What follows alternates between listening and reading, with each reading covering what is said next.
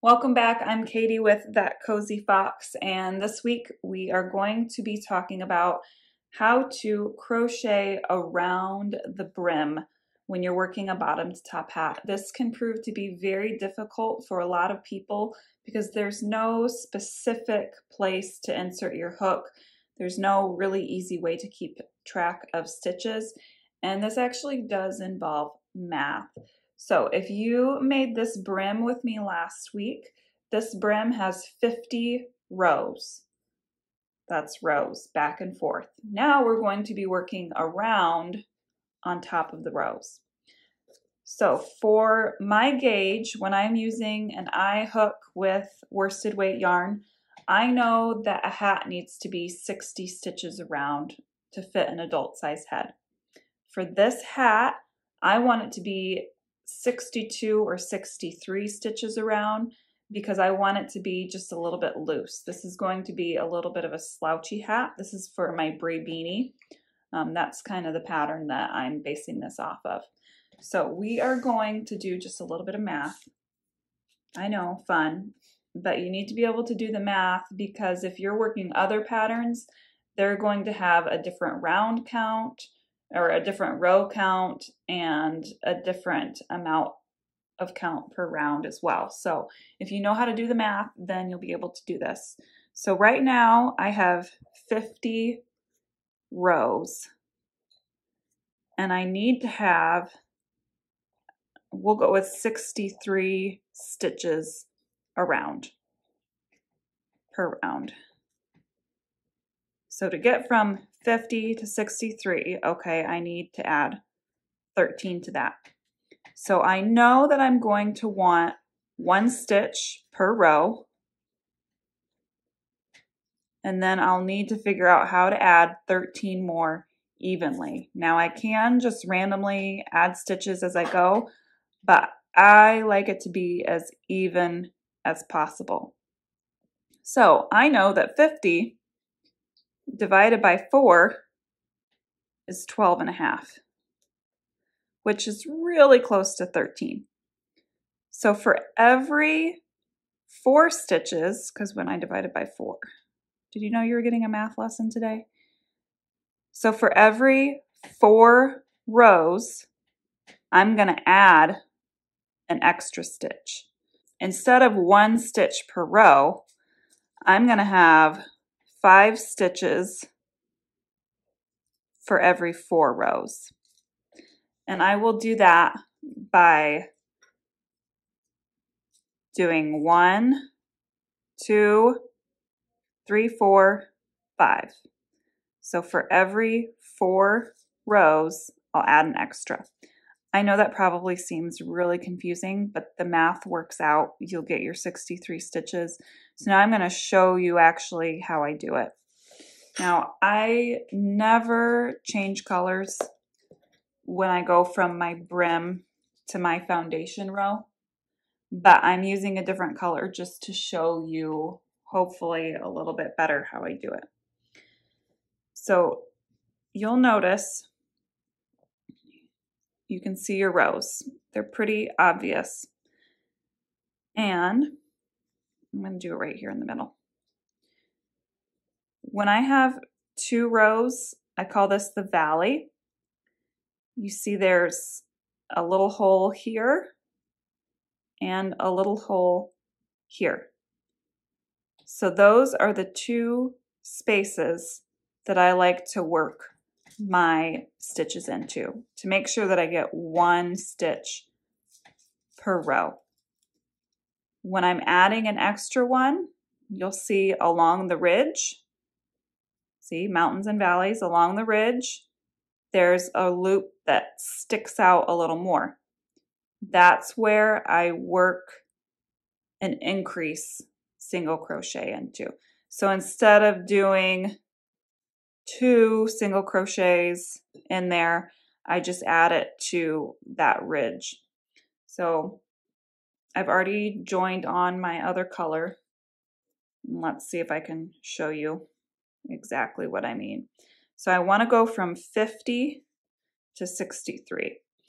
So I'm going to start, I'm I'm going to start right here. There's my one. And it's single crochets. My foundation round, I always do single crochets. So there's my one. And for this one, I'm going to work 3. So I'll work here, here, and then that little loop on the ridge. There. And then I will work 2 across this valley. 1, 2.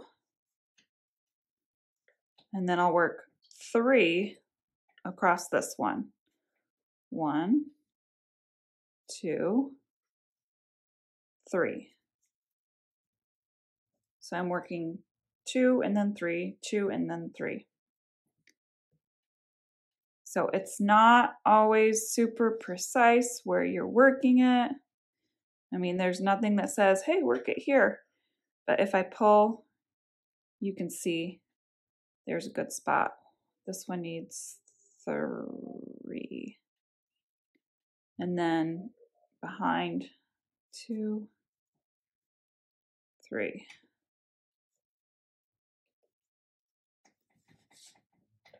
Hoping you can see this all okay. So this one gets 2. That one's always really easy. And this one gets 3. 1, 2, 3. So that's how I keep them distributed evenly. This one gets 2. Oops. This one gets 3.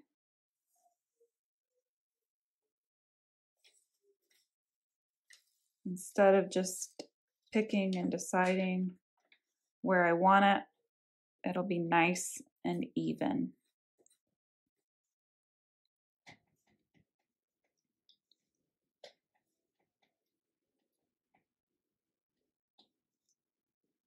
Okay, so this one had 2. See, I lose track sometimes.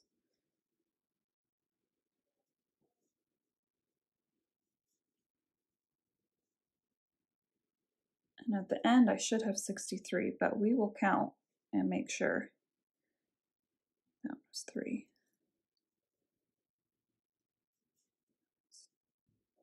2. I'm going to stay with you instead of pausing it.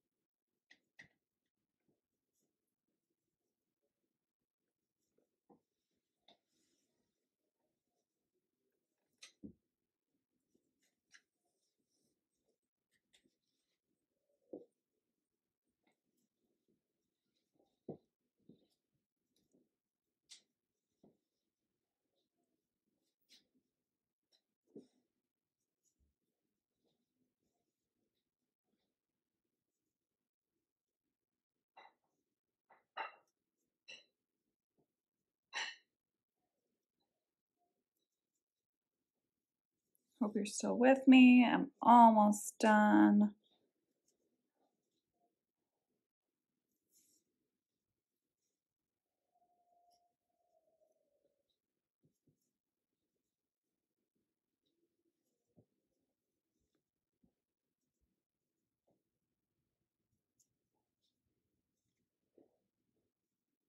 Okay, now I'm going to stop here. I still have one little section to do, but I'm going to count my stitches just to make sure I'm about where I need to be.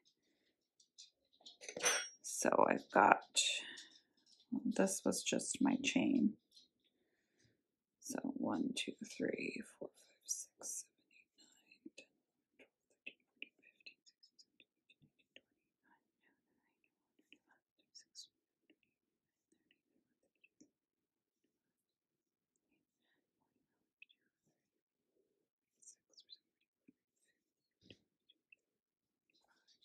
56, 57, 58, 59, 60, 61.